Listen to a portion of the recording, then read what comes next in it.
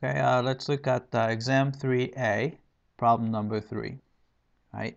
So we have f of x, which is x times c to the x.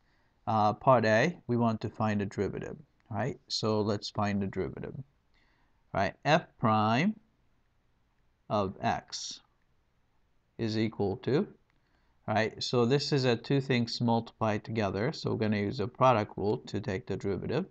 Derivative of x is 1 times the second, which is e to the x, plus first guy is x.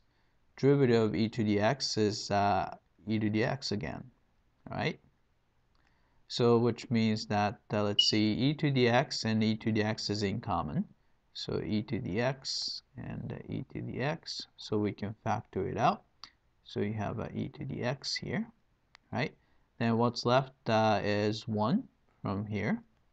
1 plus, right, here's x here, so that's x, right? So that's the first derivative, f prime of x, right?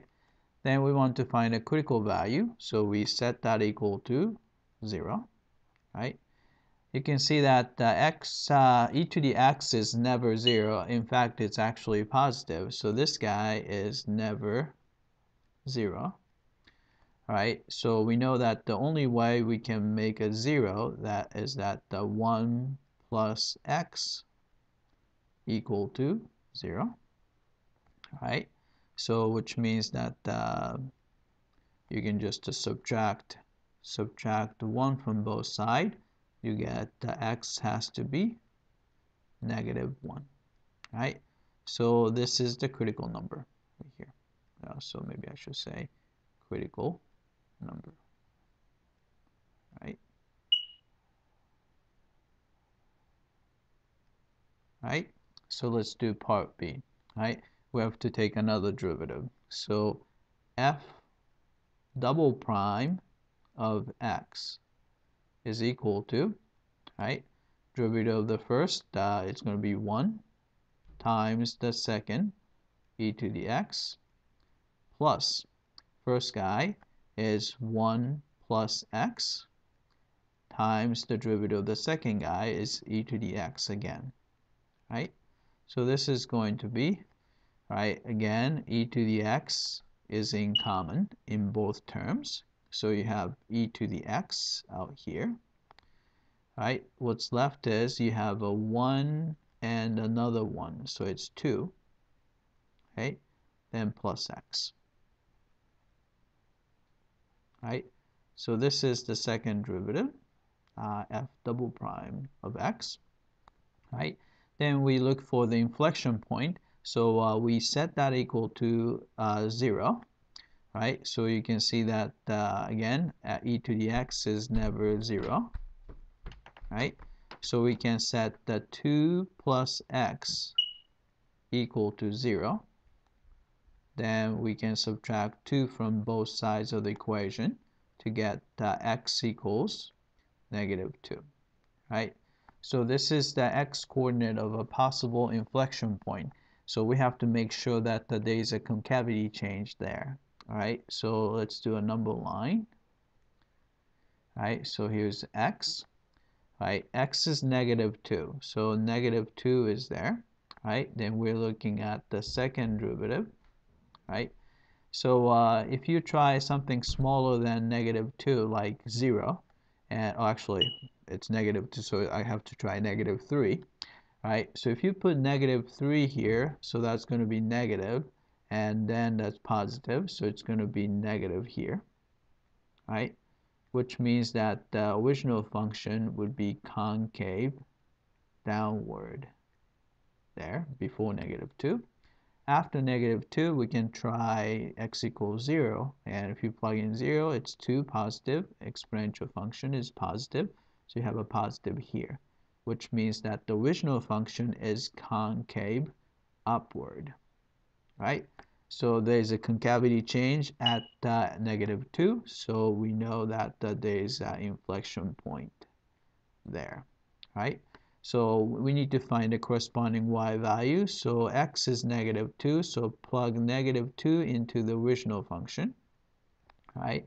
So you have, let's see, it's a -2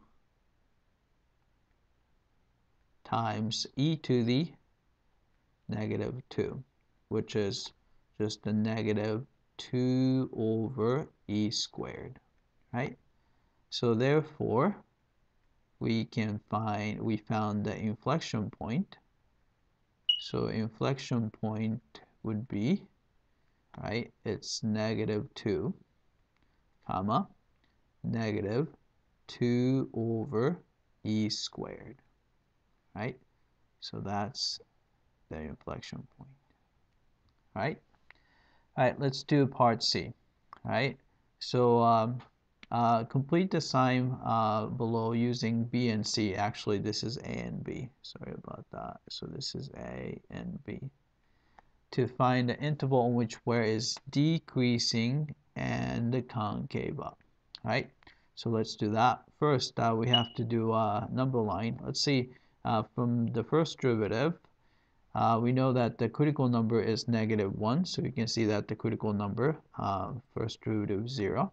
Right, let's do a little number line here. So number line, maybe up here. So number line there. All right, so critical number is -1, right? Then first derivative, so f prime, right? Try something smaller than -1, so like -2. So if you're applying -2 here, that's negative, so it's negative here, right? So we know that the original function is decreasing there, decreasing, right? After -1, like 0, then you can see that the first derivative is positive. So original function is increasing there, right? So it's a before -1. So first derivative is negative, so it's a negative sign should be here, and a negative sign should be there.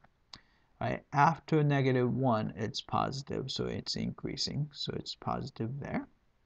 All right, so we did the number line for the second derivative. So before -2, it's negative, so it's negative here. After -2, it's positive, so it's going to be positive here and a positive there. Right?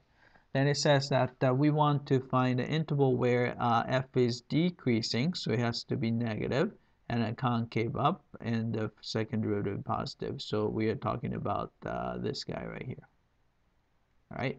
So therefore the interval we're looking for is -2, comma, -1.